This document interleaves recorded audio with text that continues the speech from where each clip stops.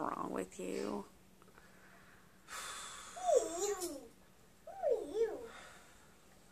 What do you mean, what's wrong with me?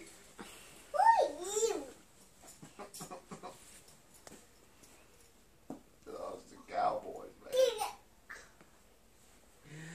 How do you lose to the freaking Cowboys 5 times in a row?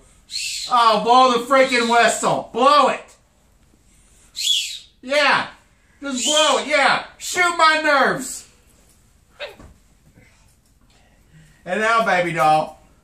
And now, I gotta listen to morons. I'm talking certified morons tell me Eli Manning needs to be benched already. It's week freaking 1. Daniel Jones is out there butt fumbling all over the place and they want to play him.